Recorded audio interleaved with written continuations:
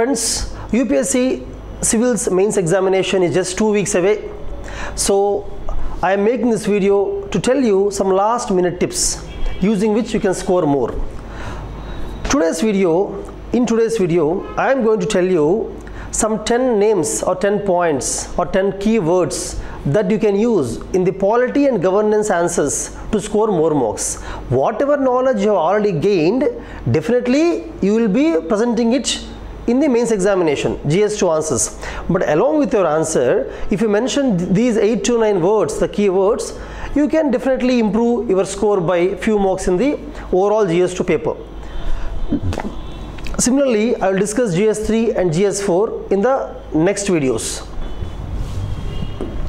Friends, one thing that you can use is National Commission to review the working of Constitution. You may be knowing that in 2002, NCRWC has released its report. Basically, friends, in 2000, Government of India constituted a commission called NCRWC. The idea is that by 2000, almost 50 years of working of the Constitution happened. So based on the experience we gained, government asked this particular commission to suggest amendments required for the Constitution. As society has evolved, polity has evolved, economy has evolved. So based on these changes, definitely we need to make certain amendments in the Constitution. So those amendments are suggested by this commission. Friends, this commission you can use everywhere because see, this commission actually is a 11-member committee. The chairman is Justice Venkatachalaya, who was Chief Justice of India. And also the members of the committee, the composition observe, there was Secretary General of Lok Sabha, there was a Chief Editor of the Statesman, and there were some MPs, and even an ambassador for USA, India was there. So it was a high-level composition, high-level committee. So whatever suggestions they made in their report, it's a very big report, almost nearly 2000 pages of report was given. So they have elaborately discussed on almost all the important articles, important parts of Constitution of India. So definitely whatever suggestions you are writing in the GS2 answer for anything in the Constitution of India, either Parliament or Election Commission or CAG or Panchayat, local governments, or in the fundamental rights or DSP, whatever question has come, in the answer you are writing, if you want to give some suggestions, you just mention the name of NCWRC. Definitely it will enrich your answer. Similarly, friends, second ARC. See, just like how you used NCWRC for anything in polity, for the governance, definitely you can use second ARC. See, second ARC was also constituted in around 2005. And friends, second Administrative Reforms Commission was constituted mainly to suggest the government on various changes or measures required to make the governance transparent, responsive, to ensure good governance at all levels, district level, state level, panchayat level, central level. So the requirements mentioned for the commission for second ARC by the government is very broad. So they have addressed almost everything: e-governance, social capital, human capital, transparency in governance, ethics in governance, how to combat terrorism. Almost everything is there in second ARC regarding the governance. So I can tell you without any doubt that whatever question comes in the governance, you can definitely mention second ARC. My advice is you try to remember just the names of the reports. Actually, second ARC released some reports. In 2006, they released some 3 reports. 2007, they released some reports. Overall, they released 15 reports. 15 reports. You just remember the names of these reports. And if you want, you can just read the summary of the report, but no need to go into the details of the report. For example, if the question is about the e-governance, while writing the answer, whatever suggestions you are giving, just mention the name 11th report. If it is e-governance, it is in 11th report. For example, if the question is about the local governance, local government, you can mention 6th report. You can say, as per the 6th report of second ARC, it is mentioned, and then you can write your own suggestion regarding the local governance. 6th report. And then, for example, friends, not only in GS2, actually even second ARC is used in GS4 also. In General Studies 4, in the ethics paper also, they use the 4th report, ethics in the governance. 4th report can be used. Even in the GS3, internal security for terrorism, you can use 8th report. 8th report is how to combat terrorism. So in that way, I would suggest if you mention this word in your answer, it will enrich your answer. Friends, Law Commission. Law commissions were constituted right from 1950s. 1955 first Law Commission, and the last Law Commission was 21st Law Commission. So 21 Law Commissions were constituted. Even recently, last year, 22nd Law Commission, almost they want to make, still they are finalizing the members of the commission. So each Law Commission, each of these 21 Law Commissions, in order to by heart the numbers of Law Commission, all these things, but each commission released many reports. For example, 21st Law Commission also released almost 10 reports. For example, I remember something like 268th report of the Law Commission, that is actually on the criminal justice reforms, particularly about the bail, on what conditions bail have to be given, these kind of things. So similarly, there will be a report on the Uniform Civil Code, Article 44. There were reports on some other issues. Basically, Law Commission is constituted time to time by the government to advise the government on the legal reforms. See, friends, this is constituted to suggest the amendments in Constitution. This is constituted to suggest measures to improve the administration, governance. These are constituted for legal reforms.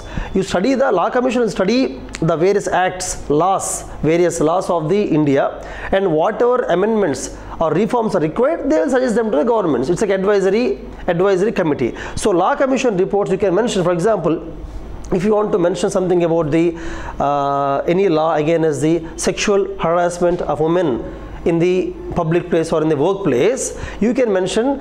If you do not know the number of Law Commission, just mention Law Commission report also mentioned these suggestions, and you write your own suggestions, because I am sure whatever suggestions you are writing definitely are there in the Law Commission. I can tell you with confidence.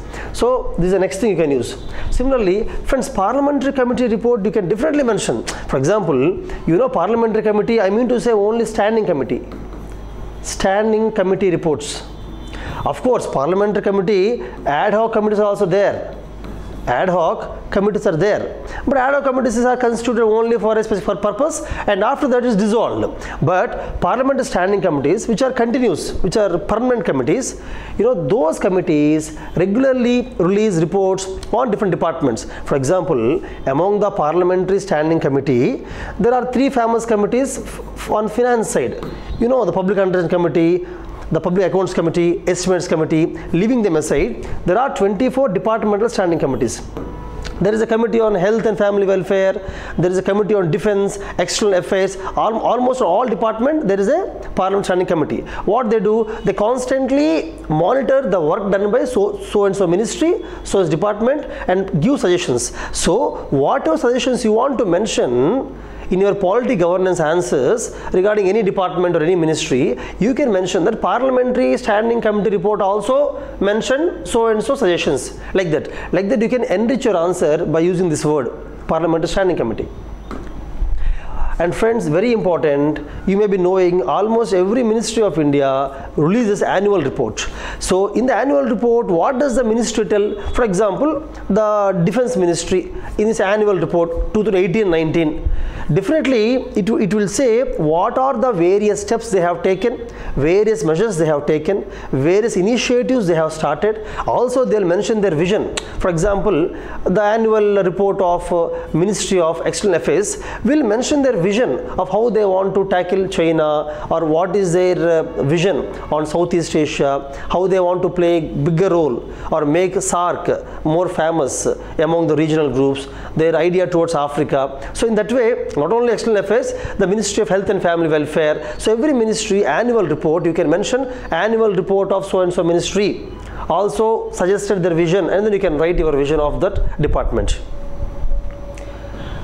Friends, see, all these keywords you can use without any kind of prior preparation. That's why I'm calling this as last minute tips. You can just mention that name and write your own ideas.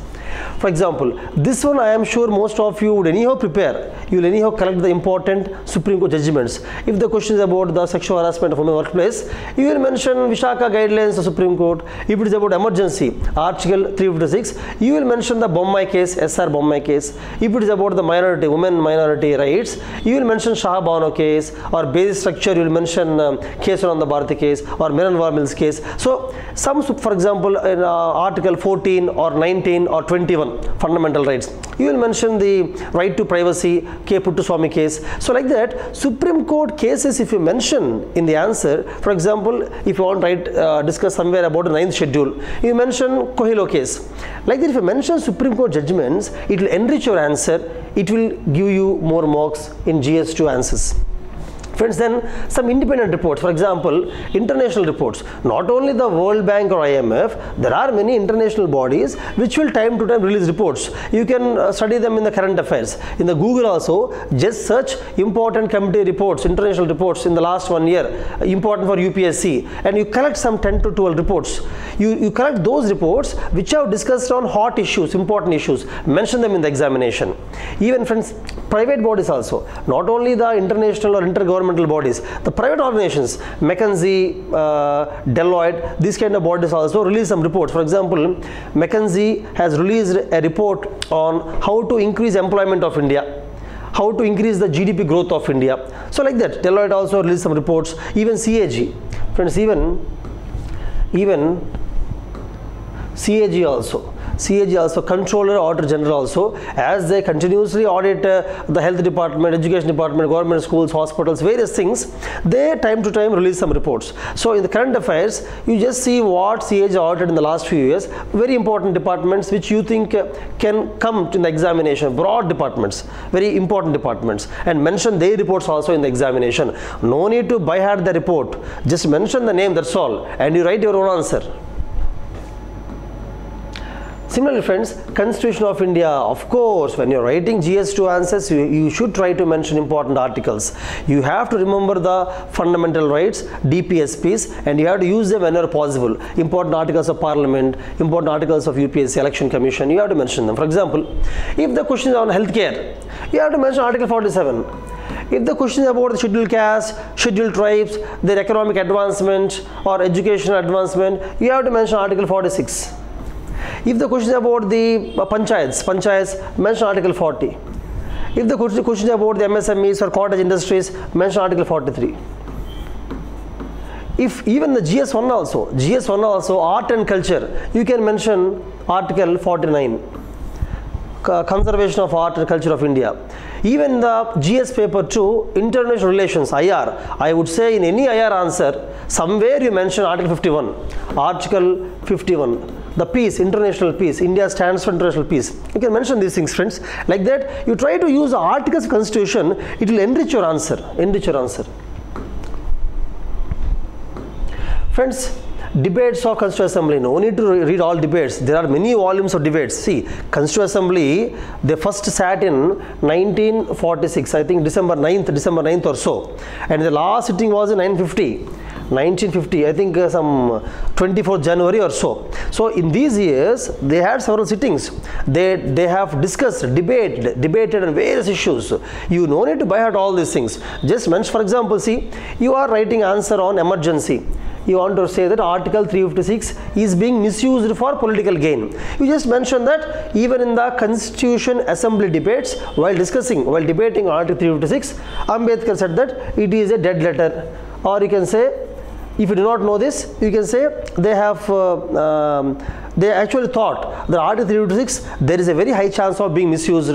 Or when discussing about Article 32, again, they said that it is heart and soul of the Constitution. Or you can mention that in the Constitution Assembly debates, when Article 32 debate has come, they discussed that is a very important article without which there is no meaning for fundamental rights, because it makes the fundamental rights justiciable. Like that, about Election Commission, for example, about CAG, about Finance Commission, something you mentioned that in Constitution Assembly debates also, they discussed its importance. That's all. Even if you do not know, just write something mentioning in the name. Friends, then, there is National Commission for almost everything. On women, there is National Commission, SC, ST, BCs, even National Commission for Protection of Child Rights. So you make a list of National Commission. When the question is about that aspect, mention that National Commission on this aspect, National Commission for Women has suggested so and so reforms, suggested so and so measures. You mention that, okay?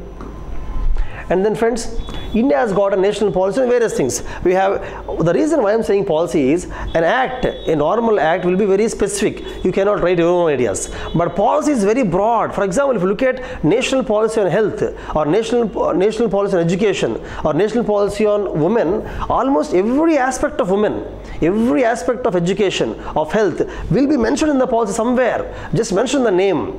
If you want to broadly go through the side headings of the policy, mention them in the examination, because these are important documents, because these documents are finalized after putting them in the public and then redraft again and again, consult various bodies, finally they make it known. So it's a very broad thing, broad document. Friends, I want to tell you one thing.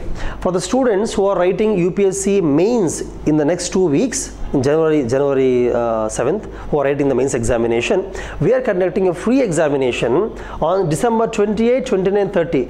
Just like UPSC Mains, you'll have essay exam on one day GS 1 and 2, another 3 and 4, and evaluation will be done on December 31st itself.